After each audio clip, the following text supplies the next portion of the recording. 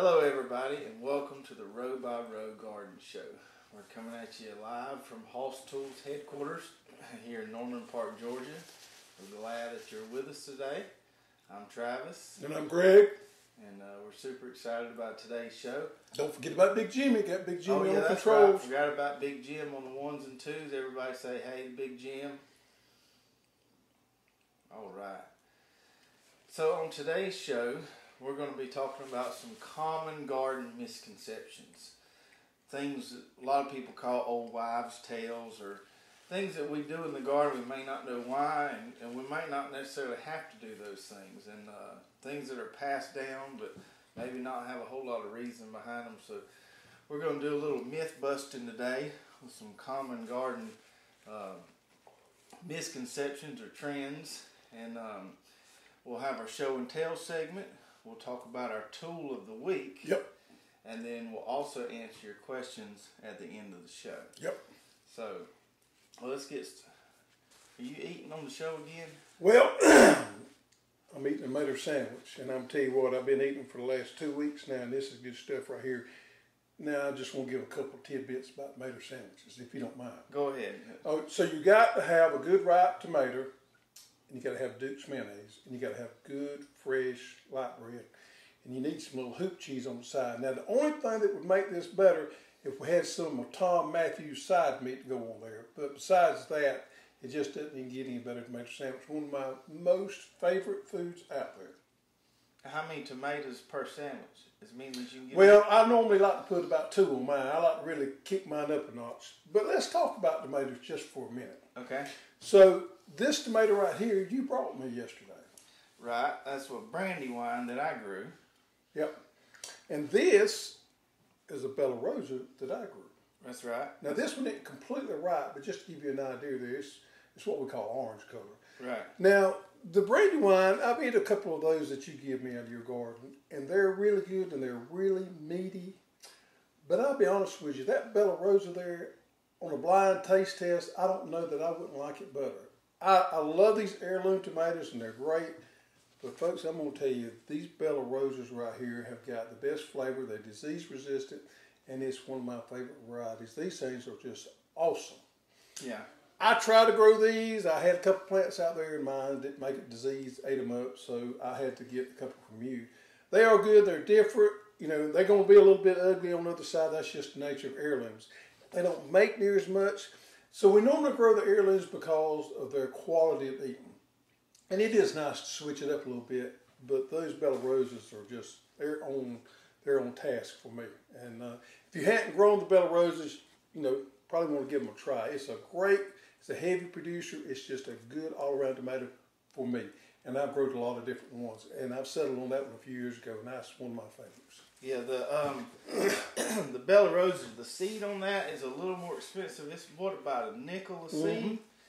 But if you think about how many more tomatoes you're going to get because of the disease-resistant package there, it's well worth that nickel a seed. And you're probably going to have to grow your own plants because those plants are nearly impossible to buy at the big box stores. Right. So you're probably going to have to order your seed, and you're probably going to have to grow your own plants to get the Bella Rosas. Yeah, and then comparing them, like you were saying, the heirloom or brandy wine right here, when you cut it open, it's got a deeper red color to it. It's a little meatier. But I'm like you, I can't tell a huge difference in the taste. My plants, I got these in cages, and the plants are huge. They're over 8 foot tall, but they just haven't made a lot of tomatoes, and the disease is really starting to jump on them with a lot of moisture we've had, all this humidity coming into play. Whereas these guys, the plants are looking a lot better, and I've got, I'd say 4 times, if not more, Bella Rosas. Oh yeah. Then I have brandy wines. It's just something interesting to try if you got a little room in the garden. But this right here is our main producer. Yeah, I got a friend in town that grows those, and he has a lot better luck with them than I do because I have a lot higher insect pressure out here in the farming community than they do in town. So if you're doing some urban garden and things like that, you can probably grow those a little bit easier than some people out in a more agricultural or out in the county where there is a lot of crops growing and a lot of insect pressure. Yeah, the other thing is that with the shape of these, it's hard to get to eat all that tomato because you got a lot up here that you can't get to around this cracking. Whereas this guy, you can pretty much eat all this tomato. I agree. Those trade-offs there.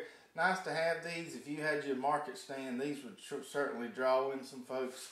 But as far as production-wise, that Bella Rosa is the way to go. All right, so give you a little insight on our tomatoes, what's going on. It's tough to grow tomatoes down here, but we try, we love them, and we put up salsa. It's one of our go-to crops in the garden. Make salsa, we put up juice, we put up whole tomatoes. Of course, we eat them fresh. It's just one of those crops that we enjoy growing, enjoy eating out of the garden.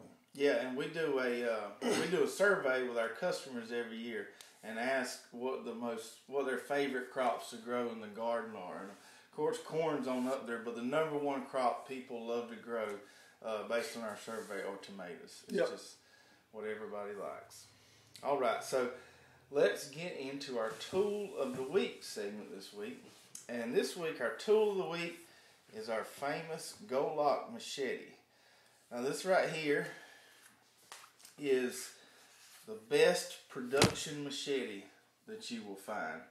Hands down. Hands down. Now, there's not saying that there's not a blacksmith somewhere in the boonies that can make a machete better than this. But as far as production machetes, hands down the best one. And I was just using mine the other day, and I've had it for 4 or 5 years to cut down my corn stalks after I got through harvesting my sweet corn. And if I would have had a tractor and a rotary mower, I couldn't have got that tractor crunk up quicker than I went through there with this machete and chopped those stalks down. Mm-hmm. This is a Condor brand, which is used to be a German company. These machetes are manufactured in El Salvador. Right. By an old German company, and it's very high quality. You can see the spine on that. That's what they call that back part there. It's pretty thick. And this metal here is 1075 high carbon. What that means is this metal will rust, but it's easily to sharpen and it holds good edge. So it's real good metal. Think about those old butcher knives that your grandma or your granddad had that would turn black, get that patina on. It's the same type metal that these machetes are made out of. So you always want to keep your little mineral oil or something on them there to keep them rusting. They do have some powder coating on the black part. There's powder coating. Nice walnut handle there. We carry several different models of the Condor machete. Mm-hmm. But the Go-Lock, which this one is, outsells the other ones a lot. Right. So we sell a lot more of these than we do any other of the models, and it just fits people's hands well. It's a great machete. Making me a little nervous there. Uh-oh. It's a good truck machete. Not only that, but it comes in with a great thick leather sheath. And this leather sheath has a swivel on there so you can put it on your belt. It's a good machete to keep in your truck. Now, I can promise you one thing. If you've got a man in your life or a young man that's needing a birthday present, Christmas present, or anything like that, this is the ideal. Oh, there I go. Yes. This is the ideal gift right here. I can promise you they'll love this right here. There's something about men and sharp objects we just love. And this beautiful craftsmanship right here is just gorgeous to look at, and it would make a fine gift. And you definitely need one to keep in your truck or your golf cart or at your garden shed. Yeah, and with that high carbon steel, it comes razor sharp, but you can get it after you use it a while, get it back sharp really easily. Just wipe it. Since it is high carbon steel, you don't want to put it up wet. So when you're done with it, take a towel, wipe it down so it's dry. And this thing, mine looks like it's been used a little bit, but man, they sure do last a while, and they hold their character really well. Well, they're $64.99. $64.99, I think, is on the site. It's a bargain. Yeah. Best production machete there is. All right, so our tool of the week there, and now let's get into the meat of this week's show. And we might ruffle a few feathers this week. Well, we possibly could. We'll see. We're going to talk about some things that you may do or you may not do in your garden that you may not know why you do. And we're going to kind of break down whether you should or shouldn't be doing them. Common garden myths and misconceptions. That's right. Tongue twister. So let's start with the first one. And the first one, just to kind of give a little background on this, when I came on board here, Hoss was probably 4 or 5 years ago, I remember getting a call not long after I was here, and a fella calls and he was asking about the wheel hoe, and he said, "Can this thing make a row?" And I didn't really understand what he was talking about, because in my mind a row wasn't made until you planted it. You didn't have to make a row; you just planted something there. In talking to more people and understanding what was going on here, there's a lot of people out there that plant on an elevated surface, or a hill, so to say. Now or a bed. A bed, you could call it a bed. Now we've always planted just on the flat ground, and if we need to, throw dirt to it later. But a lot of people will plant on this elevated surface, almost looks like a triangle from the flat of the soil. And I'm not quite sure where this originated from. Part of me wants to say it goes back to older agriculture where they used tractors and these bedders to mound up the dirt. Yeah, you're exactly right. What happened was, when they was farming a lot of dry land, which they don't anymore, about all the land around here is irrigated, but with dry land production, they would throw those beds up there. Then when it got time to plant, they could come through there and knock the top off that bed off, and that bed would hold the moisture for that crop to be planted, so they could get that dry land crop up with that bedding system. Now that works fine in that type of situation. And even if you've got wet land, or you got land that doesn't drain well and stays wet, a bed can still come in handy for those type of situations. But for the average person planting a garden, he needs to be planting on the flat. And what we call on the flat is just planting it flat, level area. Now, we got crops that we hill, of course. We've talked about that: corn and potatoes, potatoes, things like that. But when you plant on that flat there, it's a lot easier to manage than it is on a bed. It's hard to weed the side of a hill. It's hard to weed on the side of a hill. It's a lot easier to manage on that flat. So if you don't have a particular reason to be planting on a hill, and you're doing it because you've always been told or thought that's the way you need to do it, try something a little bit different and plant on the flat, and it's going to be a lot easier for you to manage that way than planting on a hill. Nowadays, in a garden situation, we got water. We can water with drip or overhead irrigation. So planting on a bed for that moisture is not necessarily a reason to do it. Mm-hmm. Or planting on a bed for just because it's been done, you've seen other people doing it, is not necessarily a reason to do it. So if you don't have a particular reason for drainage to be planting on a bed, try planting on a flat, and I think it'll work out a lot better for you. Yeah, you cut out that extra labor step there. You don't have to do near as much soil prep. You just go out there and plant. Now, like you said, I have seen situations, some market farmers and stuff, where they have too much rain and they don't have sandy soil like us. Their soil is made more clay and doesn't drain as well. And they'll elevate their beds, not necessarily to a point, but it's more of a flat bed. They elevate, and then the water will kind of go in those valleys, and it'll keep things from just getting too waterlogged. In that situation, it's very, very practical. But for most people, you don't have those drainage issues. Cut out that extra step and just plant on the flat ground. Yep. All right. Now our next one here can be, if you go online and do a little research on this, you'll see that it's a little controversial. We're going to talk about something here called lunar planting. Okay? And if you've ever read the old Farmer's Almanac, did you bring one? If you've ever read the old Farmer's Almanac and talked to a lot of the old timers, they believe in planting by the moon cycles. So they think that if you plant on the full moon or the new moon, that your garden is going to be much more successful by planting at those times. So let's dig into a little science about why they think this is true and then why it might not be true. Okay, so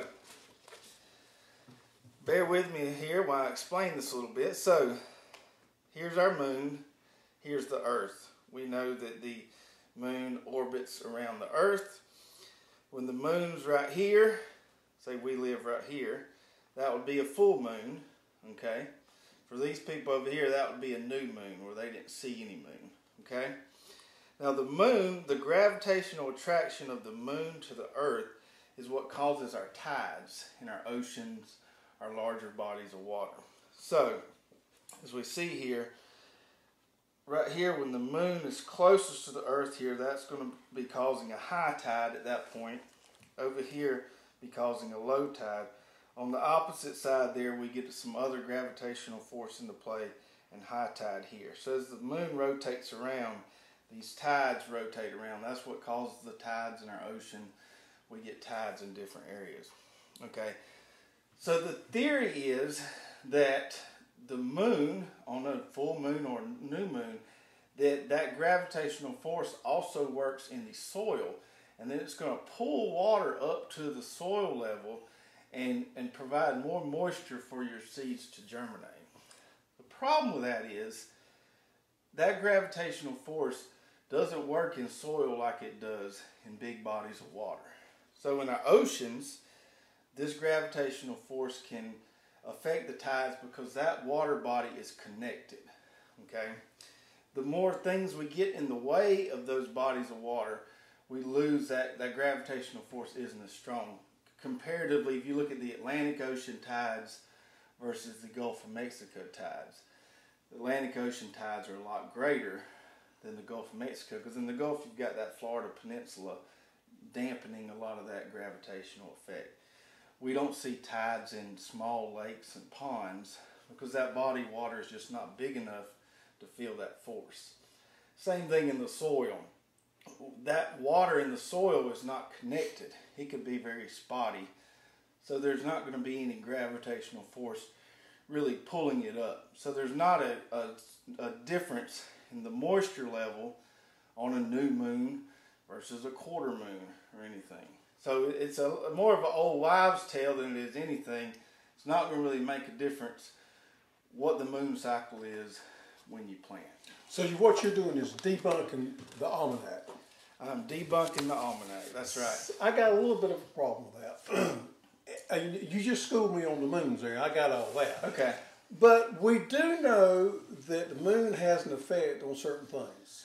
On our rhythmic stuff, yes. So you talk to any policeman or anybody in law enforcement, they'll tell you crime is more prevalent on the full moon. They always have more calls on the full moon than they do otherwise. You talk to a nurse and they'll tell you they have more births around the full moon, and it has an effect on the birth.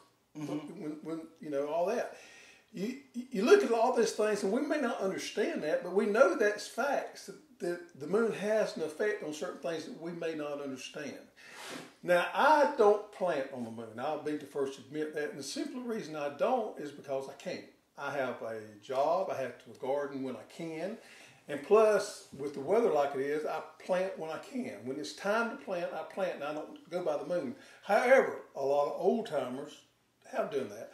So I'm not, at this point, ready to debunk that. And I'll tell you the reason why. Is your explanation was good there, but there's a lot of things in life I don't understand that still work. So although I don't understand that, I'm not exactly ready to get on board with you on that. I understand it, but I'm not ready. And you know what? I'd like to hear what other people think. I'd like to hear what you think about that. Do you think it makes a difference whether you plan on the new moon, according to the almanac or thing? Have you seen this difference for yourself? So leave us, something in the comments and tell us what you think about that. It'd be interesting to see. Yeah, and if it just makes you feel better to plan on the moon, go for it. But I'm going to stick to my scientific basis here, and if you think the moon really affects germination rate, I've got some oceanfront property in Arizona. Wow. All right. So we just have to agree to disagree on that. We just have to agree to disagree. Okay. All right. So let's get to our third misconception that we're going to talk about. And this one, we see this a lot. So there was a video we put out, I don't remember if it was last year before last, but I was using our famous push-pull hoe and taking out a big spot of pigweed. And the way the push-pull hoe works is that it just skims along the surface. You're really not digging up those weeds. You're just kind of cutting them off at the surface there, clearing out a densely weedy area. And you'd be surprised, we get so many comments on that video, people saying, well, those weeds are just going to grow back. You didn't pull them up by the roots. And so a lot of people don't understand that those weeds don't always have to be pulled up by the roots. If you disturb that weed structure and if you take those leaves and cut it off, then it has no food source. That's right. So with the exception of a couple of things like maybe nutgrass, right, when you do take that off, then more likely that plant is going to, because a weed is a plant, that plant's going to die. It's the same thing if you was growing, if you take a squash plant or anything like that and cut it off, it's going to have a really hard time coming back. So when you do cut that top off, then more likely that weed is going to die. And a weed is simply a plant that's out of place. So right, yeah. And if you ever notice, you don't get pigweed growing in your yard, right, because they can't tolerate that frequent close cutting. Exactly. So if you do that in your garden, and it's a lot easier to get out there and just run across the surface than it is to start digging up and kind of making a mess. Yeah, you make a lot more time and get them knocked out that way. So that frequent shallow disturbance that we always talk about is plenty sufficient to control most weeds out there. You don't have to take a shovel and dig them up, or take a big massive hoe and make a divot in your garden. Another thing too, I know we touched on this before, but if you get a rain and your soil kind of gets compacted, man, take those cultivator teeth from that wheel hoe. You may not have weeds coming up yet, but take those cultivator teeth, run through there and bust that crust up. And that's going to help with your weed control a lot, because weeds have a really hard time germinating in loose, fluffy soil. Yeah. They like compacted soil so that the seed is more in contact with the soil, with moisture better to germinate than they do cultivated soil. Yeah, so after rain, as soon as you can get in there. Get in there and bust her up. Yeah, yeah. And the cultivator teeth are absolutely wonderful tools for that. Yeah, they're probably one of our most underrated attachments, because they don't look as sexy as some of the other ones, right, but I think they were probably one of the most useful. All right, and so our fourth misconception we're going to talk about, and this might ruffle a few feathers too, because I'm sure we've got a few listeners that might use this stuff, is compost tea. And so compost tea, if you're not familiar with it, what people do is they take compost, they put it in a water solution, and then they aerate it, use a bubbler or something, and introduce oxygen to that compost water solution. And the thought process is by introducing that oxygen, you're going to get a bloom of beneficial bacteria and microorganisms in there, which can then be applied to your garden, and those microorganisms are going to benefit your garden. So you're trying to increase the microorganism count from that original compost, multiply that, and then apply it to your garden. There's a lot of biostimulants and compost teas on the market out there today. And if you really, dig down into this, there's no scientific research that's been done that says microbes can live in some of these bulk compost teas.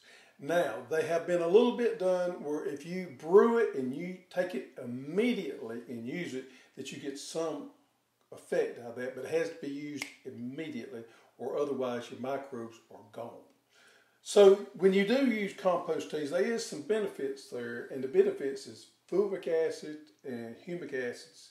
You get some of the extracts in there for some of those acids in there.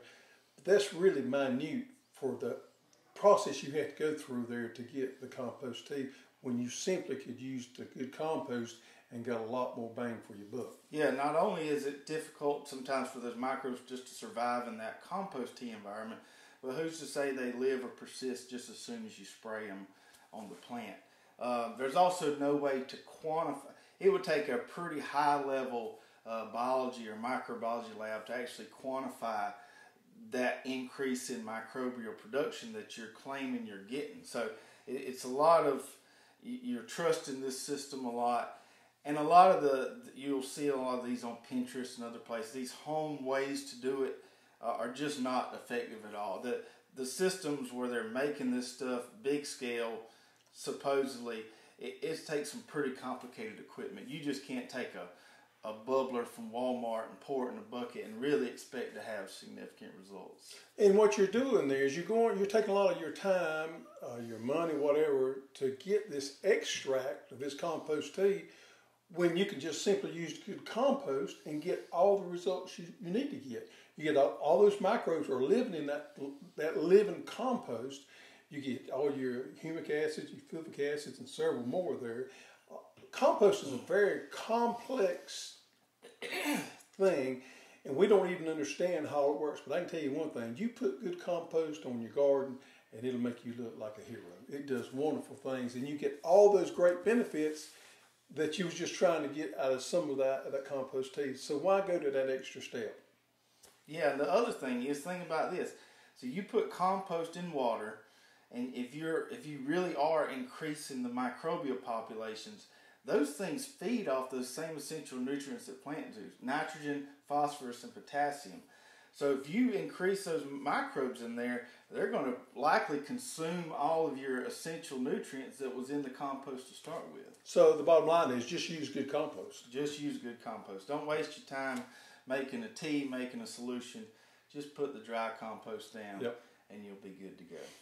All right, so that was good information there, debunking a few myths, getting into a few myths, and hopefully we was able to clear up some misconceptions for some of y'all out there. And then finally this week we're going to get into our Q&A segment. And as the show goes along, always put your questions in the comments if you have any, and we'll answer them on next week's show. If we answer your question on the show, we'll send you one of these great little Hoss drink koozies right here, which come in handy in the summertime. If we answer your question, just send us an email to custserve@hosstools.com with your address, and we'll be glad to get the koozie on your way. Okay, so our first question this week is from Gary Schmelzer, and I think Gary lives in Florida. He comments a lot on some of our videos. Gary wants to know, what pesticide can he use on his sweet potatoes? Says something's eating the leaves and wants to know, should he use Liquid 7? He can use Liquid 7. However, there is a couple of products I would prefer to use if I could. So if I had just a small problem with something eating on my leaves, I would rotate with BT or spinosad, and I would do that on a weekly basis. So I would spray BT one week, the next week I would spray spinosad. And I would do that if I didn't have a large problem. Now that being said, if I had a big host of armyworms come there and started defoliating them and eating them down quick, you're going to have to go some drastic measures. And if you have that type problem, you got to get out there and you got to get something done. You're going to have to probably use something a little bit stronger than you would normally use, and Liquid 7 would do that. You're going to compromise a couple of things. You're going to have some beneficials that you're probably going to wipe out. But there again, if you have that big of an armyworm problem, you got to get something out there and you got to hit them as hard as you can.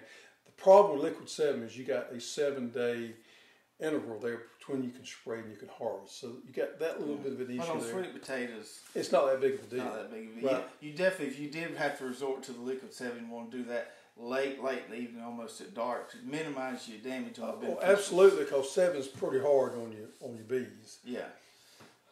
All right, so hopefully that helps you out, Gary. Send us an email with your address and we'll get that koozie on the way to you. And then our last question this week is from JDB Boy, and he wants to know, what's the best way to get rid of nutgrass in your garden? Oh, that can be a tough one. That's a $1 million question right there. Well, I don't have a nutgrass problem in my garden, and I really can't tell you why, but I don't. I'm thankful for that. Now, I got several other problems, but nutgrass is not a problem that I have to fight. However, I see it in farmland all the time. Land that's been farmed for a long time, and they still have a nutgrass problem.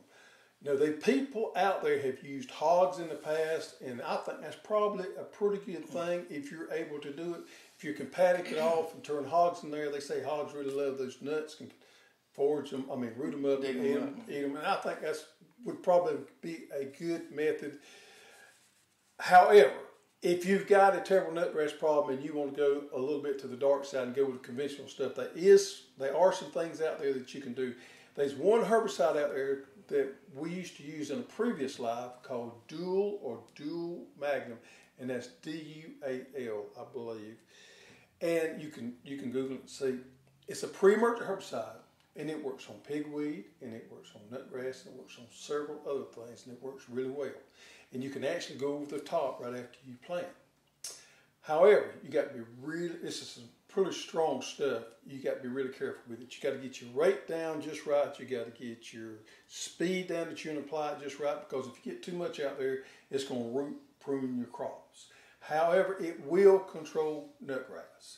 So if you've got a severe problem and you want to use a conventional herbicide, you can do that. You could use that. I prefer myself not to use those because you can do some damage to your crops, and it's just not worth it to me. But it is available. Yeah, for a more environmentally friendly control, it's not quite as invasive as the pigs. But so when I first started the garden at the place I live now 5 or 6 years ago, I had a bad nutgrass problem, and it just seemed like it got less, and all of a sudden I just noticed that we didn't really have any nutgrass issue in there. And what I was doing at the time to kind of reduce the issue is I was alternating between those sweeps and those teeth. And those sweeps really are going to cut the stuff, and the teeth are going to really kind of turn everything over. And I was doing it with a fairly high frequency, at least once a week, sometimes twice a week, and alternating between those two. And I think that it's not as strong, like I said, but it kind of simulates what those pigs would be doing in there too. And so what I tell people is you just have patience with it. You just got to be devoted to it and know that it's going to get better if you just stay on top of it and keep going in there doing that cultivation. Aggravate it to death. Aggravate it to death. It's pretty much what you got to do. Yep. But nutgrass is definitely, that one and pigweed's probably the two toughest weeds that we deal with in the garden. Yeah. They're pretty nasty. The nutgrass doesn't seed out kind of like the pigweed does as much, but it's got those underground root system that can be hard to extract. Yep. So if you're going to pull nutgrass by hand, make sure you get the whole thing. Or you hadn't done anything. If you right. leave that nut underneath there, you hadn't done anything. So, all right. Well, hope y'all enjoyed the show this week. We are out of time this week, and we will see you guys next week. What's on store for next week? Next week, we're going to be talking about watermelons. Watermelons, because it's getting close to the 4th of July, and we want to talk about watermelons. And we might even do the watermelon crawl. We may. All right. We'll see you guys next week.